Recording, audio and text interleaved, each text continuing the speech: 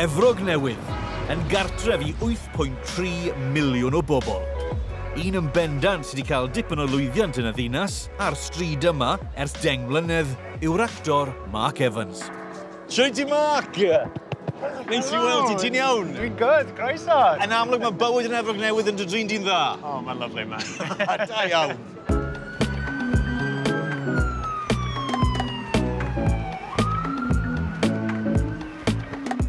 Ar Mark, mae'r theatr yma yn un special iawn i ti. Mae'n really special, a mae'n nes i wneud Broadway debut fi. So mae Broadway fel yr Olympics o ran yr entertainment industry, ac oedd yn bwysig iawn iddo fi lle bod yn rhan o'r gymuned yna.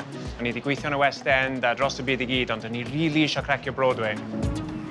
Ar fferm i rieni ym Mhentre Llanrhaeadr yn Nyffryn Clwyd y magwyd Mark, ond perfformio ac nid y gwartheg o ddiddordeb.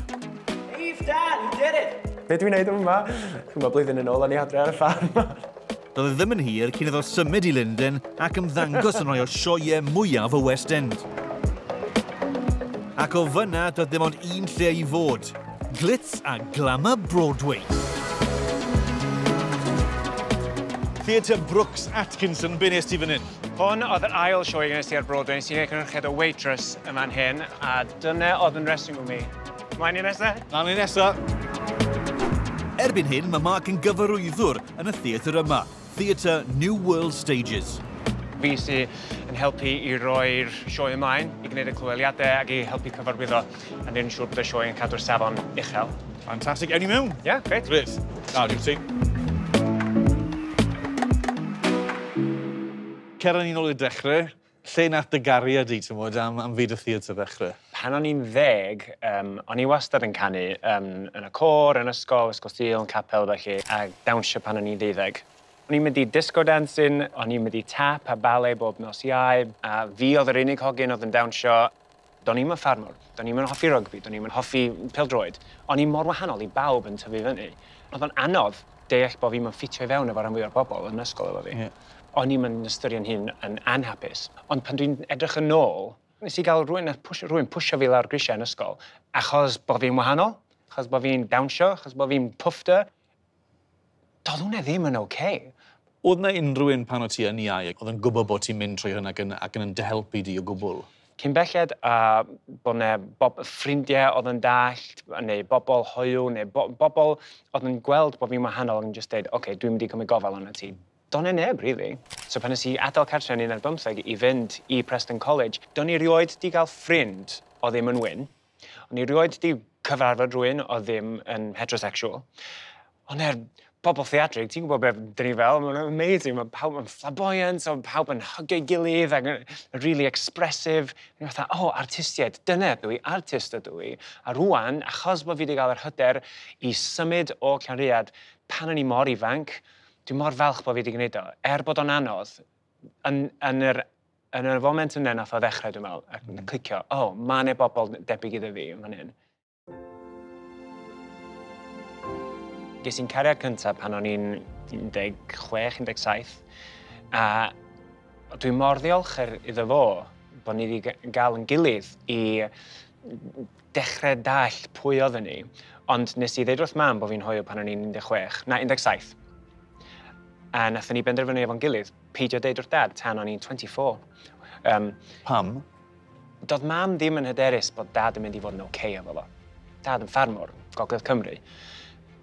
Erbyn i fi ddeud wrth dad, oedd o'n ffain, oedd o'n greit. Nath o ddeud, o'n i yna. Mae gen i andros lot o support yn dod o'r teulu, a chi'n bod, mi'n hynod diolchgar am hynny. Ond wwan, dwi'n meddwl bod dad reit prawd, gobeithio, a mae o'n mynd ar fideos o'n fi rownd i ffrindiau fo, siarad am defed am ryw 2 awr, a wedyn quick clip o'i fab ar y teledu.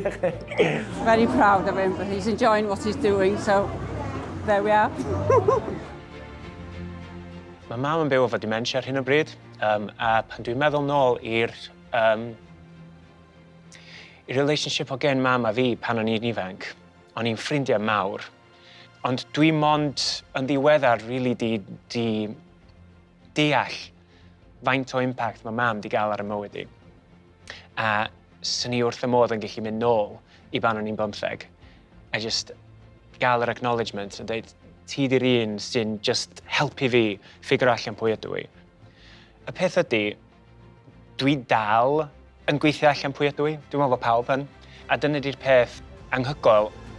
Dwi wedi bod yn gwneud gwaith ar S4C ers o'n i yn 19, ella. Dwi rioed, 100 tro cyntaf dwi'n actually siarad efo rhywun am bod yn hoyw ar S4C, achos oedd o'n gyfrinach.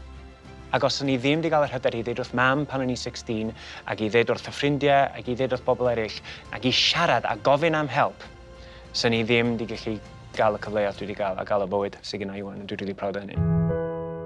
Nôl yn 2016, nath Mark gwrdd â Justin. Yn 2019, nath y ddau briodi.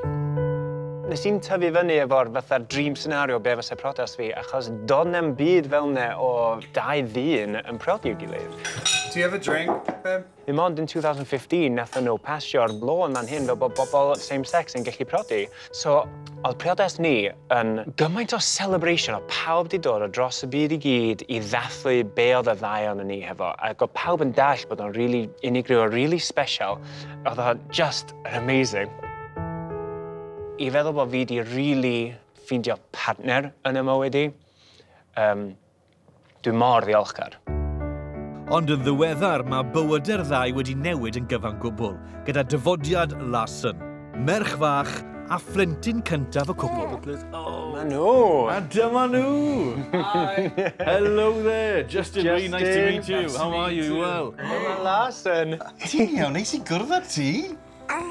Mae bywyd di newid mewn ffordd mor ffantastig. Jyst i iste yma yn y tywelwch efo coffi fi a botel iddi hi, a just mae hi'n edrych i fewn i'n llygyd i, a mae just amazing. This is story time. Justin, how's your Welsh now? It's wonderful. Is it?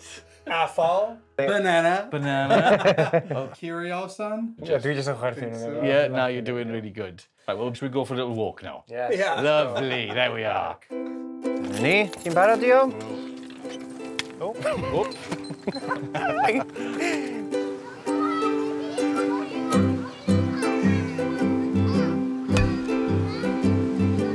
Mark, allai jyst cymryd rhyw foment yn fan hyn i edrych draw fyna, ac o dan y goeden, mae dy ŵr a dy ferch bach. Dwi'n hogyn lwcus iawn. A dwy ti? O'n i'n gwybod ers i ni gyfarfod, really, bod y ddau ni eisiau prodi ac eisiau gael plant.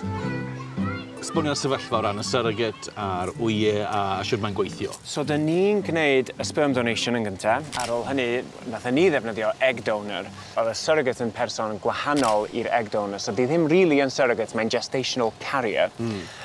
Peth od iawn ydi cyfarfod rhywun a just deud, ti'n fodlon cario plant iddyn ni? Okay, darling. Oh my God, oh my God. Gan o'i Larsen, Jean, Evans, Mortelliti ar y 30 o fai eleni, ac roedd dad a dad yno i'w chroesawu. Larsen, welcome home. Mae'r bobl agos iddyn ni'n gwybod faint o'n isio hwn, a gobeithio breuddwydio am y foment yma. Dwi'n meddwl bod yn bwysig gweld dau ddyn yn byw bywyd arferol a yn gallu dod ar ferch bach yma i mewn i'n bywyd ni. Mae gymaint o gariad yn y tŷ yn barod, a anodd credu i feddwl yn ôl pwy oedden ni pan o'n i yn 13 yn Ysgol Glan Clwyd. Swn i byth di breuddwydio gael y fath yma o fywyd. Dwi'n ddiolchgar iawn.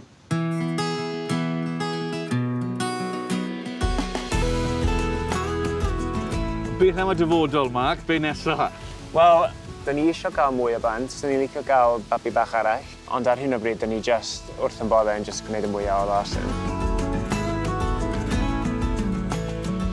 Mae Justin a fi wedi cael lot o adegau anodd iawn yn y bywyd ni, ond os oes ni ddim wedi cael yr adegau yna, os ni ddim wedi troi fewn i'r bobl ydyn ni wan, a dyn ni wedi syrthio mewn cariad efo'n gilydd, dyn ni wedi creu bywyd sy'n just mor hyfryd efo'n gilydd a wan hefo Larsen, so dyn ni'n ddiolchgar iawn bod ni wedi cael y bywyd ydyn ni wedi cael.